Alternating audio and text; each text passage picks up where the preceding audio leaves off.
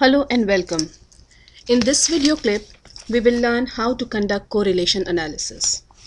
As the name suggests, correlation analysis or correlation determines the strength and direction of a relationship between two variables. It could be between a dependent and an independent variable or between independent variables. The relationship between variables could be linear or nonlinear. And that relationship could be positive or negative. As we said that correlation determines the direction of the relationship as well. So the relationship could be positive, which means that if we increase one variable, the another variable increases as well. The negative relationship means that with the decrease in one variable or with the decrease in the value of one variable, another variable increases.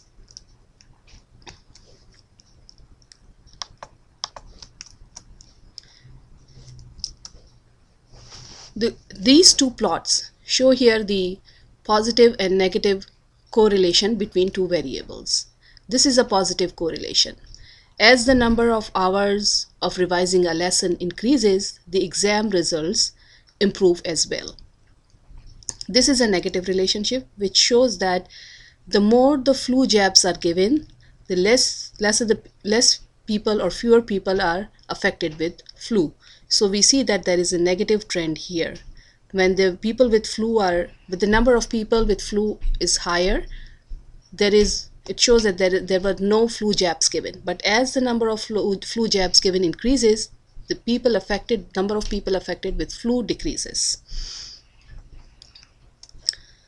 These two plots show here the nonlinear relationship between variables. We see here that the relationship is not following a linear equation, rather it's a nonlinear with some power or exponential relationships.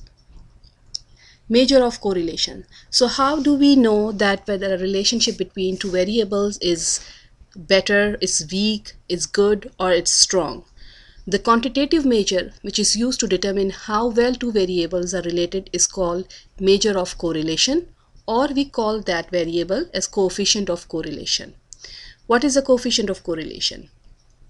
If there are two variables, let's say x and y, then the coefficient of correlation is the ratio of the explained variation in y by x divided by the total variation in y. Now, for example, let's say that our variable x is the speed limits at different roadways, and y is the speeds of the vehicles that we collected in the field. So y is a dependent variable. It is the speeds of the vehicles that we collected on different roadways in the field, and x is a variable which is a collection of the posted speed limits of the roadways where we collected the speeds of the vehicles.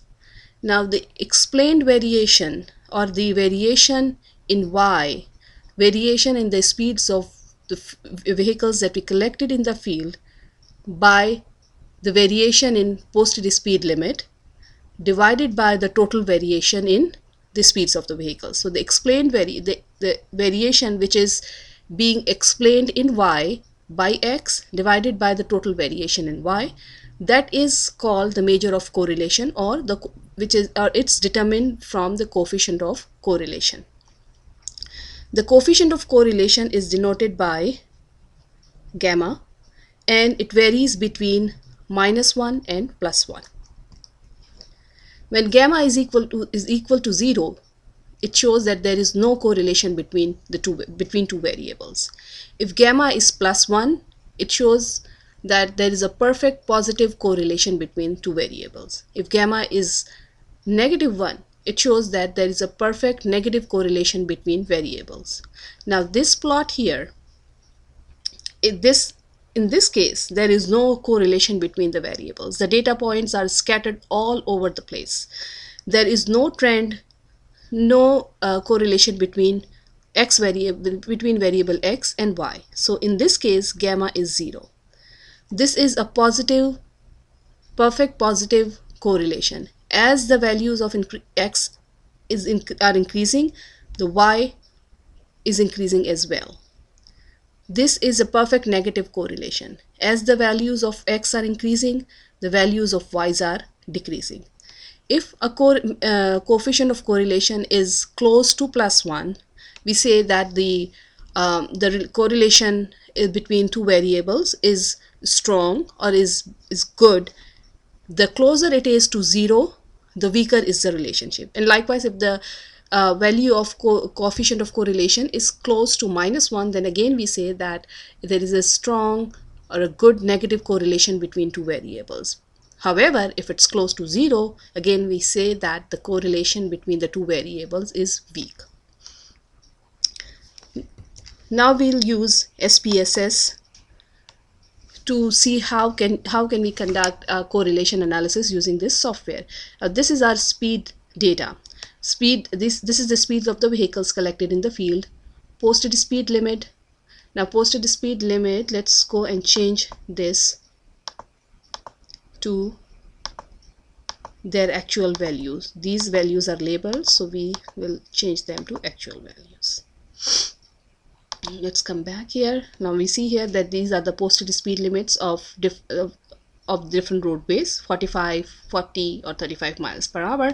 This is the speed data of the vehicles that were collected in the field. Lane width, median width, excess density, which means that the number of driveways or excess number of driveways on the roadway between two intersections.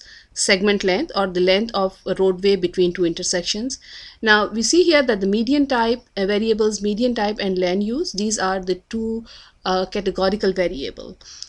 When the variables are coded in a text format or they are categorical variable, we cannot determine or the correlation analysis cannot be conducted for these two variables, because it's for the correlation analysis or for the Pearson correlation analysis, for the continuous, we need continuous variables or the numeric variables.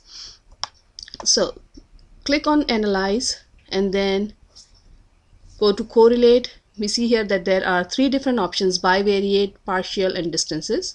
We select bivariate for simple correlation analysis or for continuous variables, and then we check on Pearson. Kendall-Stahl is conducted for or we conduct the Kendall-Stahl. We select this option when we have the categorical variables, and then let's select two-tailed. Let's see what's in the options.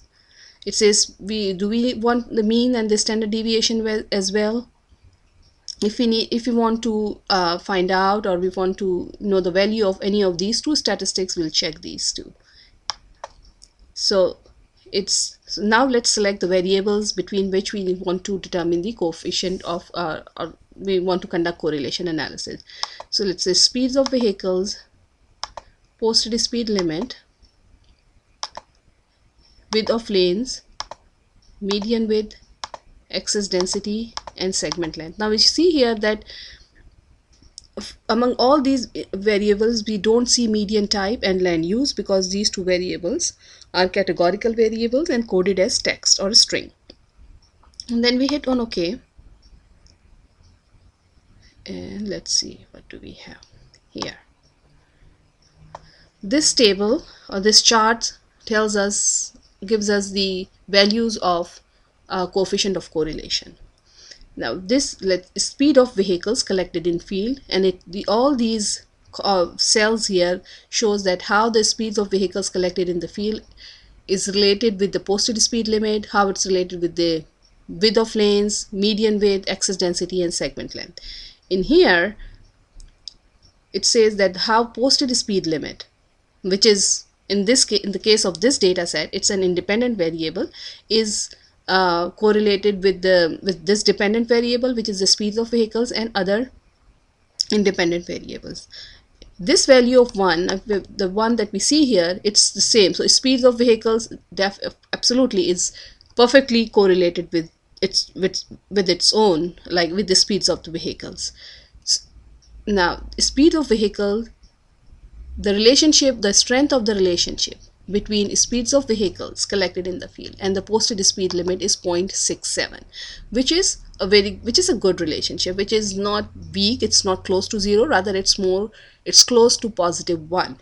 This sign, the positive sign here, shows that as the posted speed limit on the roadway increases, or the roadways with higher posted speed limits have vehicles traveling on with higher speeds, given that the traffic on those roadways is very low.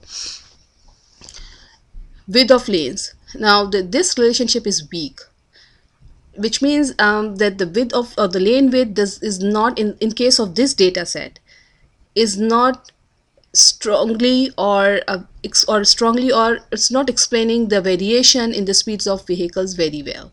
Likewise, this median width is closer to, it's not even closer to 0.5. So again we say that the relationship between, in case of this data set, the relationship between median width and the speeds of vehicle is not very strong. Excess density, very poor relationship. There is almost no relationship between the driveways, the number of driveways present on a roadway, and the speeds of vehicles. Again, it is in case of this data set.